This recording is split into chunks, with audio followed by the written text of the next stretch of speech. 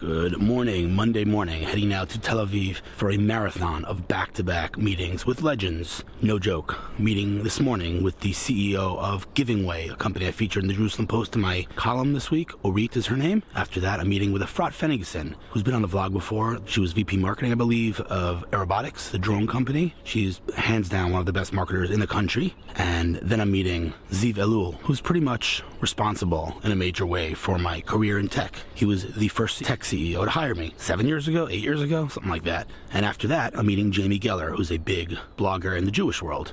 So back-to-back meetings all day with legends. Very excited about it. Let's do this.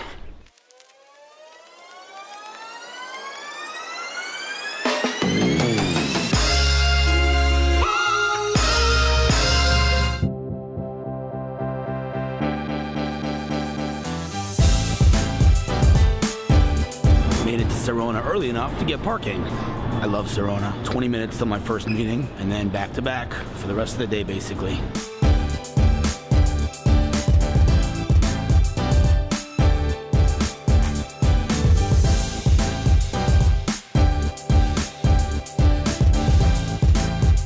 Sarona really is so unique. We have basically every single tech company in this building. Amazon, Facebook, everyone. We have these old school traditional buildings that have been here forever. We have just beautiful trees and plants and green. Literally one of my favorite places here in Israel. Look how beautiful this is.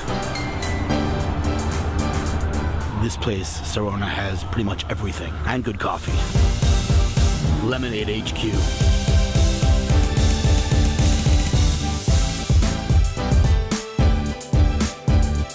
You guys know there's a lot of fascinating people in the, let's call it, Israeli tech ecosystem. But this story right here is a whole different level of unique.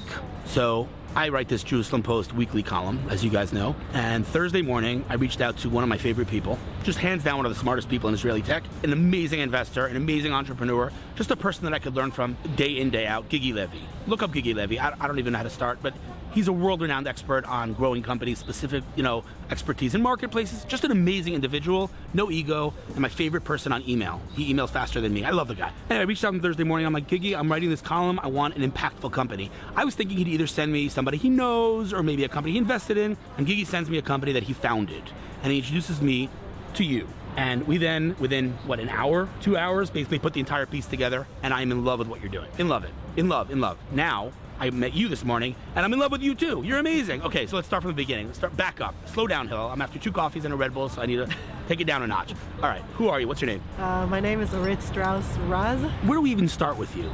Let's start from the end. What are you building right now? We're building a company that would... Can I interrupt you? Yes. I love the fact that I asked you, what are you building? And you said, we're building. See, that's the sign of a good entrepreneur. You notice that? You did that by accident. No, but that's... Anybody who watches my vlog realizes there's a pattern here. The greater the entrepreneur, the more humble they are. Right? I said, what are you building? And you answered, we're building. You didn't even notice that. It's amazing. Okay, go on. Yes. What are we building? As in you and your team. Yes. Now it's we team. Okay. What are we building? Yes. Talk to me. We're building a global marketplace that is really fixing what we see as a broken market, a broken industry, where you have millions of amazing nonprofit organizations on the ground, really grassroots level organizations doing amazing things in the world, mostly in developing countries. That's our focus. That find it very, very hard to connect with people that want to support them, people that want to help them, that want to volunteer, that want to donate. What's your tagline? What's our tagline? Good people and good causes connecting. How open are you to considering changing it? Very open. What about scaling goodness? Like that? I mean, what you're doing really is you're taking volunteers on the one hand, you're taking, nonprofits and just organizations, institutions, whatever you want to call it, in the developing world that need those volunteers so badly. It is the epitome of win-win. You are taking goodness and you are scaling it. You are democratizing, you're letting anyone volunteer from anywhere in the world, including travel, but also from the comfort of their own home. And you're doing this, in theory to how many volunteers are there out there worldwide that want to bring their A game, their goodness to the world? How many? Do you have any idea? Well, I mean, you know, if you look at the volunteer travel market, it's a huge market in and of itself. I mean, they talk about 20 million people that travel the world each year. Just to volunteer. Yeah, but just traveling. I mean, when you talk about volunteering from home, I mean, any person with a laptop and two hours a week and some good intentions can do amazing stuff to support. What's your website, first of all? Givingway.com. Givingway without Not an A. giving away. There you go, without an A. Givingway.com. I just wrote about them on the J-Post this past weekend.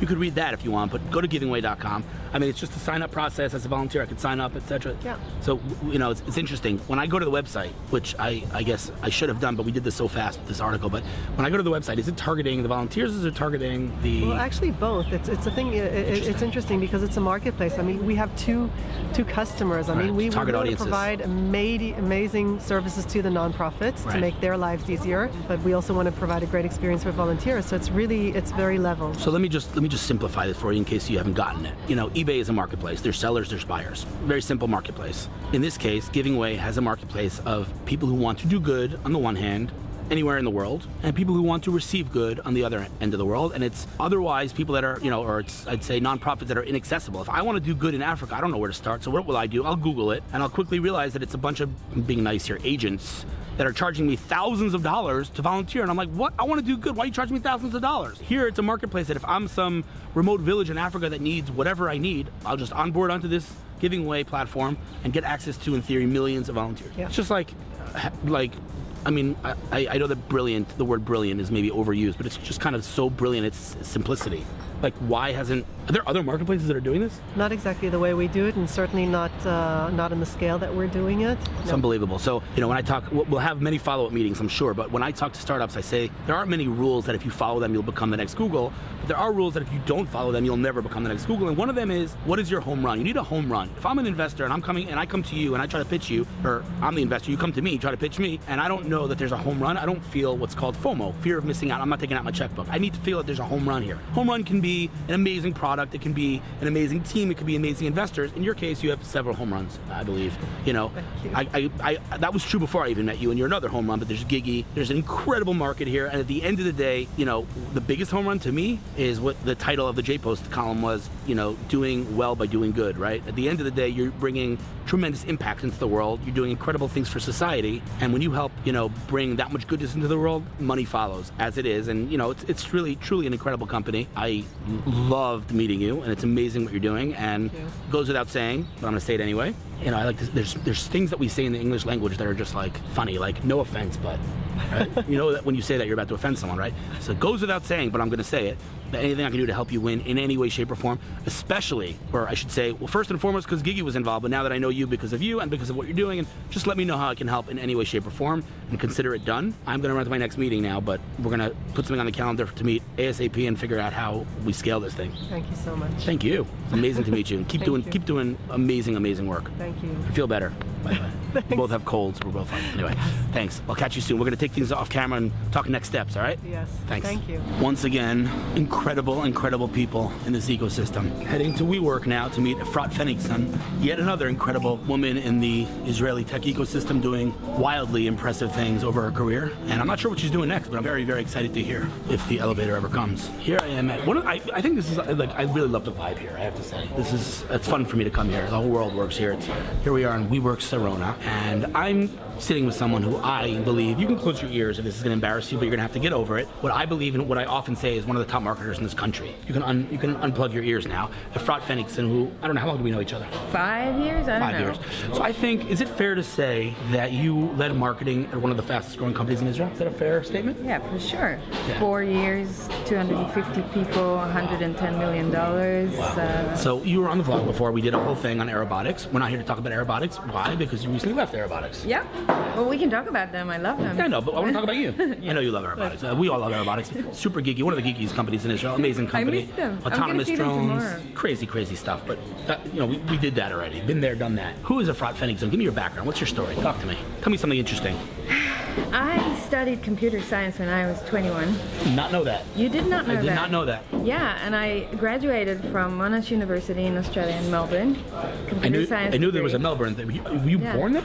No, I was born in Israel. I moved to Australia when I was 21 with a group of friends. We studied at Sela College in Ramat Gan, and then they had this exchange program with Monash at Melbourne. Interesting. So we went there and we graduated as a computer science bachelor's degree, and then I worked in the gaming industry as a video games developer. Wait, what? Oh, actually, I think you told me that last time, though. PlayStation, I feel like you told me that last Nintendo, time. all that stuff. Oh, that's super interesting. Yeah. So I built games. For 3 years I was a programmer, and that was enough for me to know that I'm not a programmer. Really? I mean, you don't like it? I like it, but I'm not an introvert. I need people. That's true, but I don't have many regrets in life, I have to tell you. One of them is not learning how to code. I regret. Okay. I regret not learning how to code. Well, I still use it now, HTML, JavaScript. I wish I knew how to code, I really do. I love it. My brain is like super marketing oriented now. I just can't even try. I tried once and I'm like, yes. It's very useful for newsletters and websites. I would love to learn, but I can't even. My brain is not wired that way anymore. But anyway, okay, go on, yeah. And then after being a developer, I wanted to go into business in high tech, but I didn't know how to make that transition, and I had no intention to going back to university to study business after I've done my degree. So I decided to open my own small business, and I had a small business with my partner at the time for jewelry and accessories, and I had 2 physical shops in Melbourne, and I had an e-commerce shop on eBay. How am I learning all this about you? In 2005, I had an eBay store. It was so much fun. Wow. Yeah, it was good fun. That's awesome. I had that for 2 years. I also started designing jewelry, and I sold my own jewelry in the business as well. And then all going on. Yeah. After 2 years in 2007, I decided I'm coming back to Israel. So I wrapped up everything, sold the business, came back to Israel, and started working for the Israel Export Institute. Okay. Was there for 3 years at the high-tech division. That was my way back into high-tech. Sure. Then Orca, a France telecom company in Ranana. So I was there for 5.5 years doing B2B tech marketing. I started their marketing from scratch. They had nothing. You look way too young to have done all of this. I'm just saying, like, you've done a lot. Well, I'm 39 in a month. You've done like a whole, that's crazy. Yeah, I've done a lot. Wow. Okay. So France Telecom, 5.5 years, and then aerobotics, 3 years almost. Okay. So you've done incredible stuff. You know, let's just say you left aerobotics as one of the top marketers in the country. It's just an objective fact, and the opportunities are pouring in because everyone wants. I'm being honest with you. I'm not like everyone needs a good marketer in this country, which leads us to our next point. Yeah. You know, we talked about this, and I think we're very aligned in the need, or I would say, and I'm being diplomatic when I say the need, or the total lack of understanding of the need for good marketers. Yes. What do you think about, you know, the current? And let's be nice, okay? We don't want to diss on anybody, but let's just speak openly here. What is the current affairs in terms of the marketing landscape in Israel and how you envision Israeli companies and their understanding of the importance of marketing? Right. So I think there's such a fixation about Israel being the startup nation because of the technology, and not enough Israel being a startup nation because of the marketing and the commercialization skills that we've got. And there are some good marketeers in Israel. In fact, I'm part of the GCMO Global CMO Forum, about 40 CMOs of global companies in Israel. We have a great marketing pool in Israel, marketing talent.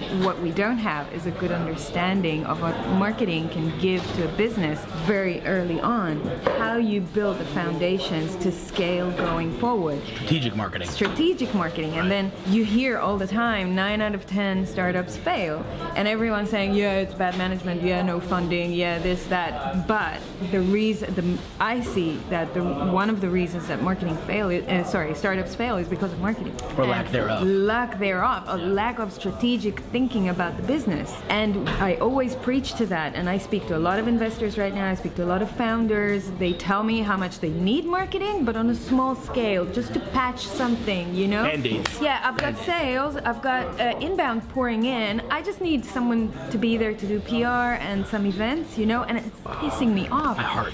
Because if you start with a good strategic marketing leadership from very early on, you build a foundation for growth and scale of the company. 100%. You know how to handle lead generation, inside sales, you know how to handle content strategy, you know how to build your own brand and reputation. And if you don't do that from very early on, and you come late and you do that later, and you just patch something up. You gotta like keep repairing. Yeah, then you repair, and you don't have good skills and good good foundations in place. Right. No. So I think that the understanding that you need marketing just like you need a good developer very early on, you need marketing very early on. 100%. That's a really good analogy. It's a good insight I'm getting from the last weeks from. It's a really important point, because take development, right? If I take a mediocre developer to try to save money, cut corners, I will end up spending more later on to patch the code. And people now get that, right? They do. Right. In development, people get that. When it comes to marketing, it's like, oh, let's just, we need a little, what words? Oh my God.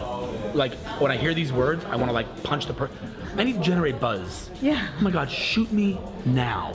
Like, how about frame your traffic and leads. Oh my God, like, in this country, and I don't mean to diss, I love Israeli tech, as you guys know, but like, marketing and sales are not the same thing. Marketing is not glorified sales. Let's not mix those two things up. No. And I think fundamentally speaking, like, a lot of founders do not understand that those things are totally different. They're complementary. They work together. For sure, but they're different. They could be the best team. 100%. Ever. Okay, here's my last question for you. Ken. If someone's watching this and they say, Efrat is a rock star, she's a powerhouse, and they want to pick your brain, buy you coffee. I don't want people to buy me coffee. Okay, you're too busy. If somebody wants to shoot you an email, just ask you a question, a professional question. Okay. What's the best way to reach out to you? You don't have to give me your email. LinkedIn. LinkedIn is by far. Efrat Fenigson, EFRAT. I think that I'm one of the first people in Israel to have LinkedIn, so my LinkedIn is, linkedin.com/Efrat. Oh wow, that's awesome. Okay, so linkedin.com/Efrat. Joseph put her thing right there. Hit her up you can shoot her. By the way, general lesson: when you send her an invitation, don't just send her a cold invitation. She has no contact. What you want. Say, I saw you on the vlog, or I wanted to ask you a question about X, Y, and Z, and be courteous and polite and professional. Obviously, don't bombard. But listen, at the end of the day, like I said, I'm a big fan, and it's unbelievable what you've done, and I'm sure I can learn a ton from you. We should do this more often. No, I learn a ton from you. I'm extremely excited to hear what's next for Efrat Fenigson. Me too. Stay tuned. Whatever I can do to help you win in any way, shape, or form. I don't know if that's even possible, but if there's anything I can do to help you, goes without saying, let me know, and just keep kicking butt. Love it. Thanks. Welcome to winter in Tel Aviv. Look at this. Beautiful, beautiful.